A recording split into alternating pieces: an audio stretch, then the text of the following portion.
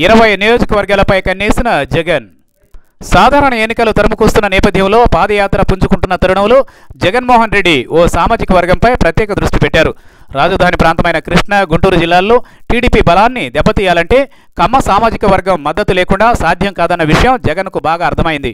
అందుకనే ప్రత్యేకించి కమ్మ సామాజిక వర్గం నేతలను వైసీపీలోకి చేర్చుకోవడంపై ప్రత్యేకమైన దృష్టి పెట్టారు. పనిలో పనిగా ఒక్క కమ్మ సామాజిక వర్గం అనే కాకుండా వీలైనన్ని సామాజిక వర్గాలను పార్టీలోకి ఆహ్వానించాలన్నది జగన్ ఆలోచన.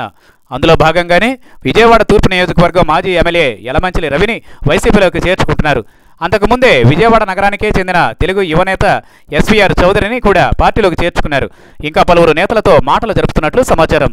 అదే సమయంలో గుంటూరు జిల్లాలోని సత్తెనపల్లి నియోజకవర్గానికి చెందిన నిమ్మకాయల రాజరత్నంతో పాటు మున్సిపాలిటీ మాజీ వైస్ చైర్మన్ నాగేశ్వరరావును కూడా పార్టీలోకి చేర్చుకున్న విషయం తెలిసిందే.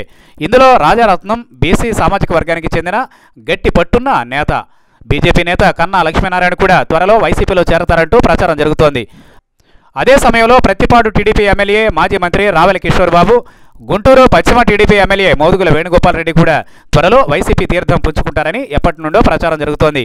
ఇతర పార్టీల నుండి నేతలను వైసీపీలోకి చేర్చుకునే విషయాన్ని తెర వెనుక నుండి ఘట్టమనేని ఆదిశేషగిరిరావు, కొడాలి నాని, వంగవీటి రాధాకృష్ణ, అంబటి రాంబాబులు పర్యవేక్షిస్తున్నట్లు పార్టీ వర్గాలు చెప్పాయి. ఈ 2 జిల్లాల్లోని 32 నియోజకవర్గాల్లో కనీసం 20 నియోజకవర్గాల్లో గెలవాలని జగన్ లక్ష్యంగా పెట్టుకున్నట్లు సమాచారం.